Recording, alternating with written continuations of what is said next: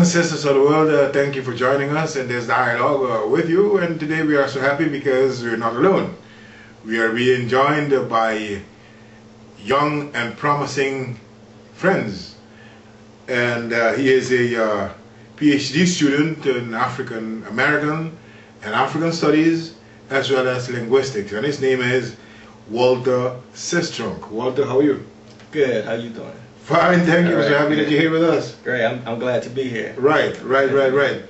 Well, we are going to talk about very interesting subjects. I think as you are a student of African American and African Studies, immediately I think it would be of your concern to sort of think and talk about cultural identity, right? Because otherwise, what is African American? What is African? Is it an isolated concept from the rest of the world? Or what do we have to understand in a complex world as we live in today? So, listening brothers and sisters, that is what I propose to the sister for us to talk about. Right? Do you agree with me? I agree. Okay. All right.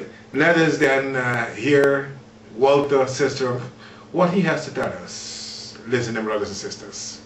African American culture think that African American culture developed in isolation from the diaspora, but actually African American culture and identity is dependent on the Caribbean and African culture.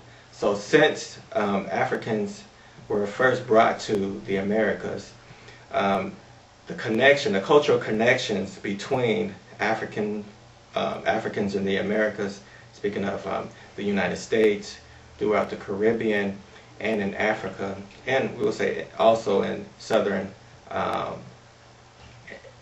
southern parts of the Americas and Canada, we have been communicating with one another. And these facts, you can see them in linguistically, you can see them in art. So for instance, one example is the congealing between the habitual B that we find in African American and you find in Jamaican language. Bob Marley says in his famous songs, "We be jamming," and that is the habitual B, where the meaning would be, whenever we play, we always jam. And so you can find that connotation in the Caribbean Englishes, or and in African American English. So it's a misnomer that African American culture just developed here in America without any associations with the Caribbean and Africa, because we can see that in how we display our sexuality in the performance of African. For example, you can see this in the artistry of Little Kim. You can also see this in the artistry of Lady Saul. And this is just the the performance of the Eshu deity that we find in Europe culture. So this, in fact, goes back to Africa. Yeah. So African American culture is not, a culture that developed out of a vacuum. So it has its source. I mean, its source is the Caribbean, and its source is Africa. So even when we talk about African identity and we're talking about Caribbean identity, in reflection to African American identity, we can just say this: there's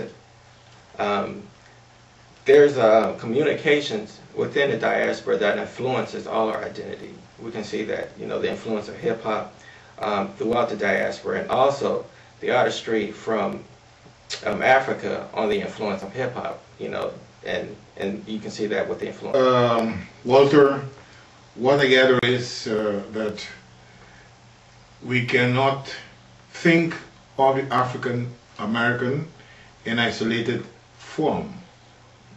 Whenever we talk about African American, we have to think of the Caribbean. We have to think of Africa as an interconnecting kind of relation. Right, right. And also, I think if we have to define our cultural identity, we have to come to terms with what is African and what is American. Many times when I hear the word or the terminology American being used, it creates a sensation if I'm from outside like this. Like we're talking about the European, Anglo-Saxon component of the overall United States society. And African American would be like an appendix to that reality. Do you agree with me in brief? I would say partially.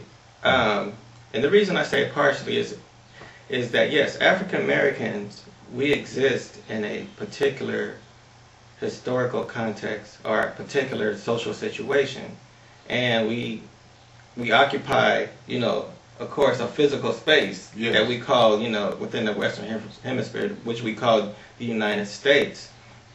But that doesn't mean that African Americans and